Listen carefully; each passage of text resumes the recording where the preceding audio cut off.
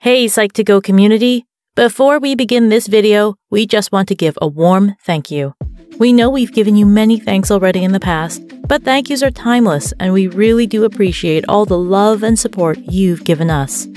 We see each and every one of you, and your well-being matters to us. We hope as the years continue to unfold, we can continue delivering quality content tailored just for you. With that being said, let's get right into today's video.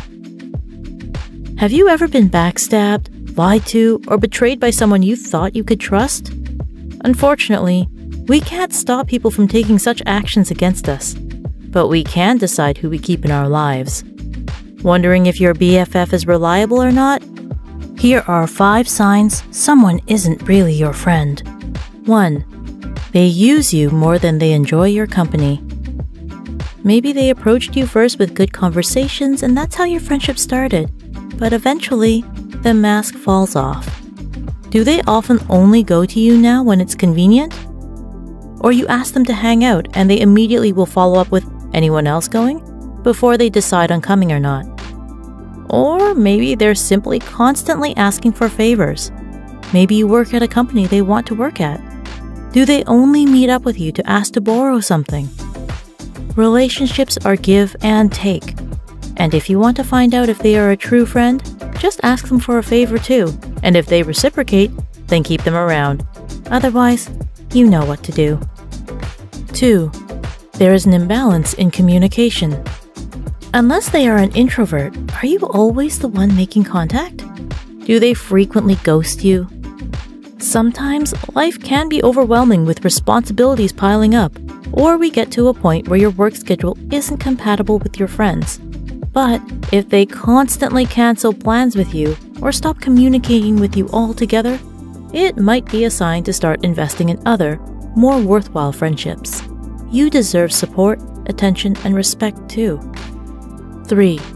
They are secretly competing with you. This one can be tricky to detect, especially if they seem like the passive-aggressive type. But pay close attention to how they react to your progress and achievements. Do they say congrats with a smile, but secretly want to beat you?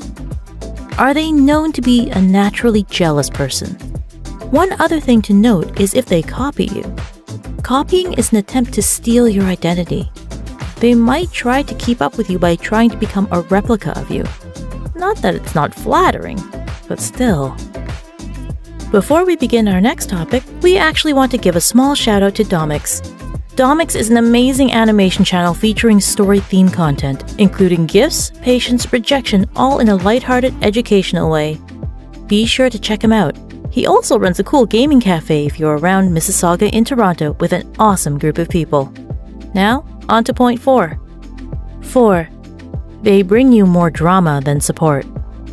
If you have low tolerance for drama, it's probably best to evaluate if you can see yourself growing with someone who enjoys gossiping and stirring up trouble. A solid friendship is about having fun with someone and providing a safe space where both parties can confide in one another.